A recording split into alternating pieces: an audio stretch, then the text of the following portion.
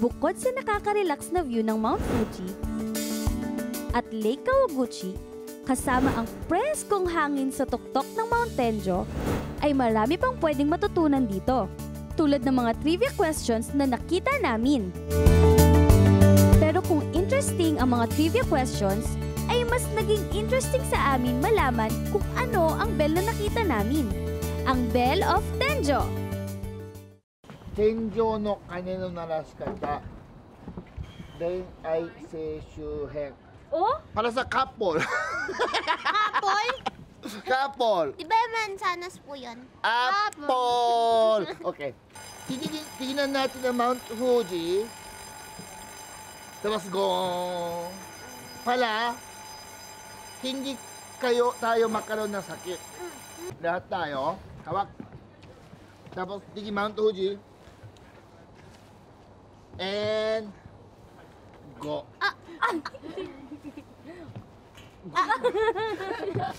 Di ba po pag... Pag naman, ikaw.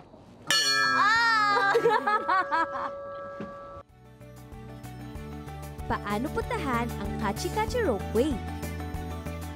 15 minuto lang ang layo nito mula Chuo Expressway, Kawaguchiko Interchange.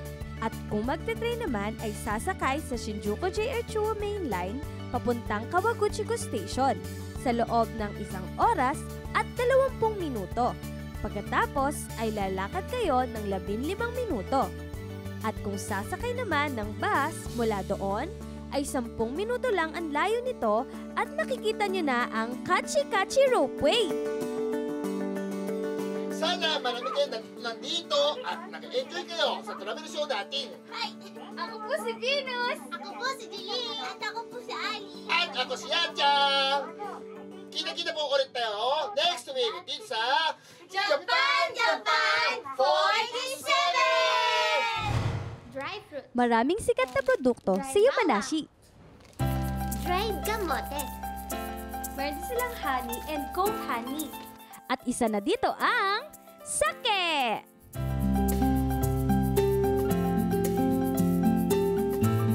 Ang sake o Japanese rice wine ay paboritong inumin ng mga Hapon. Kasama na dito si Kuya Yachang. Sake! Ako na masaya dito siguro, pero masaya ako kasi andito tayo sobrang lumang sake factory. Wow! Diba? So, let's enjoy! Sake! Ako lang! Okay! Yay! Sake! Sake! At marami pang sake! Basta sake yung pinag-uusapan, lahat yan nandito!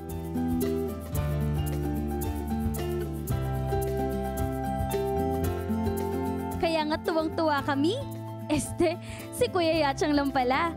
Nang makausap namin ang may-ari with matching taste test pa sa aming kuya. Mahal.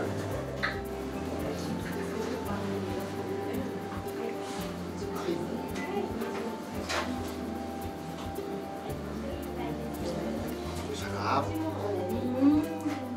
Fruity. At sa sobrang sarap, hindi namin alam kung ilang beses sinadya talagang magkamali ni Kuya Yachang. Kuya Yachang! Take 105 sa akin. Kami naman po. Dami. Sumimasen. Itadakimasu. Hindi kasi kayo marunong na yan. Camera. Ayan. There. Ano? Maganda?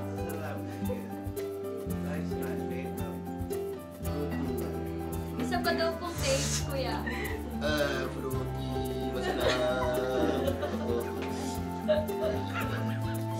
Tama kayo na naman. Pumasok ko ng voices nyo. Take 106 na, no? Nakakatuwa din dahil ang lugar pa lang ito ay makasaysayan. Dahil nakapag-stay na dito noon ang Emperor ng Japan noong 1880. Panahong ang lugar na ito ay hotel pa at mga matataas na tao lang ang nakaka-afford mag-check-in dito.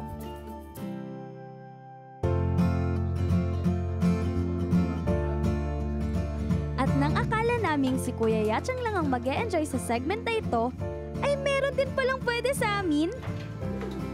Pero hindi ko sala. Hindi anak. Bawal kayo ang anak ko eh. Idol, hindi inyong anak. そちらから温かい山崎。 Okay. Hot amazake. Sweet sake ang tawag, pero wala nung alcohol. Hot sweet sake. Wala, amoy ko.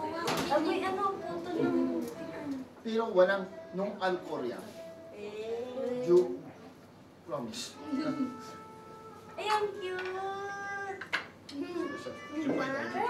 Junmai Daiginjo. Junmai Daiginjo という高価なもんですよね。大吟醸、mahal yan. Social celebrity. いただきます。ありがとうございます。乾杯。万歳、酒、万歳。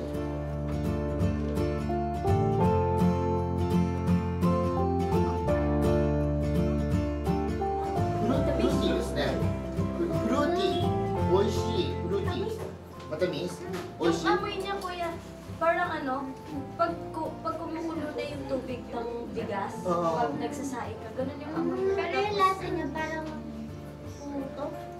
Matamis, sobra. こちらもお米から甘酒できてるんです。そうですね。Ito rin, Japanese rice wine kasi, galing sa rice, di ba? Itong amazake, galing ng rice. Kaya pala. This program was brought to you by Daiso Japan. Daisofy your life.